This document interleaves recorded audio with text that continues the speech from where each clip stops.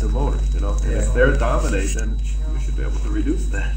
And each mouse that we've made has been less powerful than the last one. We'll be working for this time next year.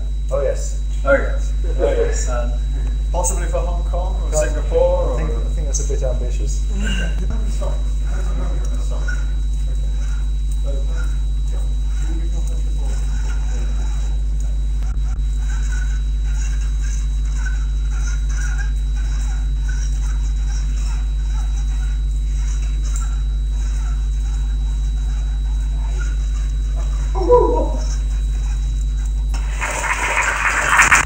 Is putting them into a position where it lifts the robot off the ground and then it's turned to revolving.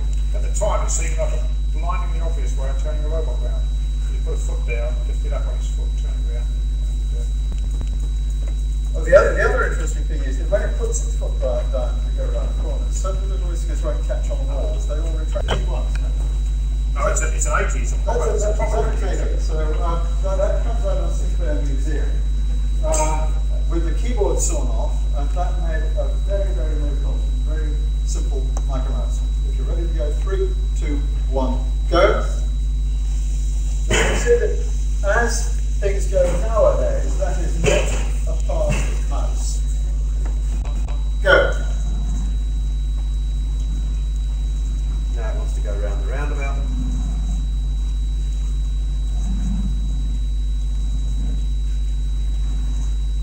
That's a rotten thing to do.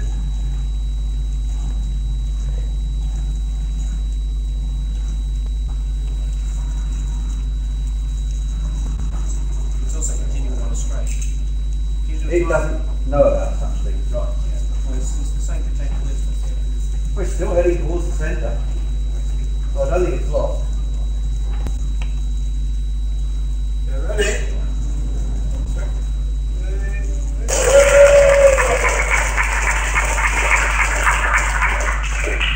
Yeah. 3, 2, 1, go.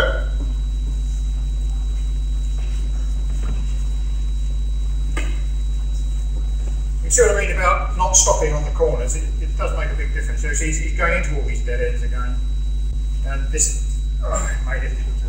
See, he doesn't quite turn 180 degrees on the dead end. Oh! Okay, this time. Okay. 3, 2, 1, go.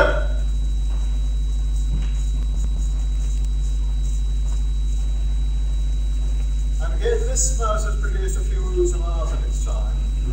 Especially its habit of going back, recalibrating, and then leaping off again. Lovely. It's still not happy that it's absolutely found the best route.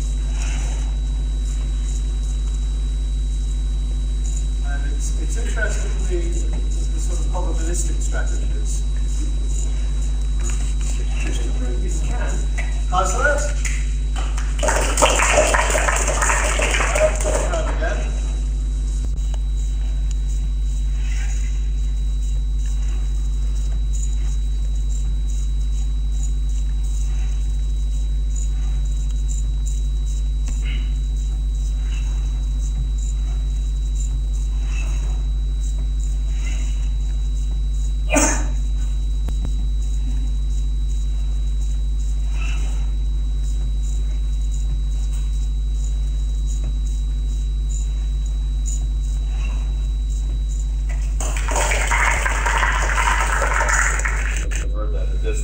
There's also a sensor in the front that can see maybe 1 square ahead, and there's one in the back that we don't use, but the idea was to make it bidirectional.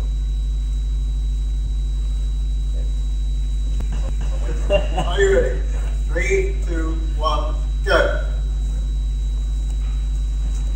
This one was actually started after the contest in Singapore last year. We were invited to go to Japan for their contest. We didn't want to take Supermouse 3, which we had run the previous year. And so this one was designed and built in about 5 weeks between those 2 contests. And it did succeed in coming in 2nd in Japan. So the Mitee Mouse 3 came in 3rd the previous year, so we're moving up very slowly. It clearly does not look over the wall. No, this one takes a little bit longer to search. It's really designed for the the Japanese contest. And in Japan, the scoring system is not in place. And so it's only a question of how fast your final run can be. And that's what this is designed for. But it's a little more aggressive in the search. Sometimes that's failed, but to make up for the fact that it can't look over the wall. You might mention what your wheel sensors are doing. The mouse has a separate set of wheels that ride on the floor right inside the drive wheels. And so we sense the actual position of the mouse. If the drive wheel slips, the sensing wheels are not affected. This proved to be, I think, very important to the people in Singapore that ultimately won the Singapore contest. The floor of their maze was not consistent. In certain places you could get very good traction, and in other places you couldn't.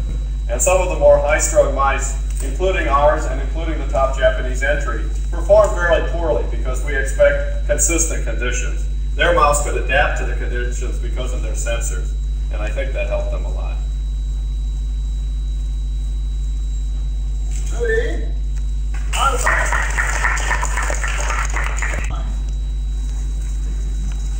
Now this has the same, it's going to try to go faster on the straightaways for the next run. Since these straightaways are fairly long, that may be a mistake.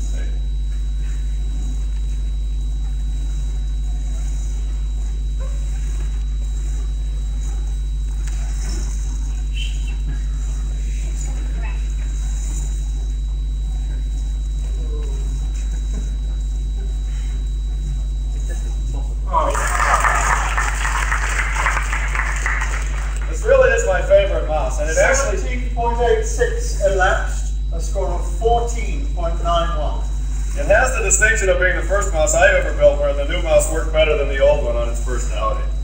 Usually the older tuned mice do better. Demonstration. See all those runs, all made within a total elapsed time of under 5 minutes. And scores dropping to 15.05. No, we had a score of 14.91 on that earlier run of 17.86 seconds. As you see, because of the scoring system, later runs have less and less to gain by chopping off a bit of time. Software This, following around for it. I mean, this processor makes life easy because it interfaces directly with these decoders. What processor is it again? It's an NEC chip. It's called 78310, and it's got hardware up-down counters in it that you can attach directly, you know, with quadrister decoders built in. So the hardware manages the position for me, and I don't have to screw with it. It's good enough. So you got an EEPROM on it, built-in EEPROM. This one does, yeah. On the processor. Yeah, that one's not as cheap, I think, is what you're saying. The EEPROM one is more expensive. It costs $100 in the States. Yeah. Yeah, I mean, the maximum length straightaway just fits in 65,000 counts. I think it's 4,000 counts a square. See, the reason that we do that is so we have good control on the acceleration. You know, that's the point, right? It's not a whole lot. What we try, you know, we'll see a post here, and then we'll have no new information. The next square of the post will show up like this. Okay, so It's got that distance. you've got that distance to go on. So it's a question of, you know, you're off by a certain amount, and what we do is we try to correct that error by the time we're going to get the next data. Okay, so it's a question of what amount of rotation do I need to feed into the thing so that after one square it'll be fixed.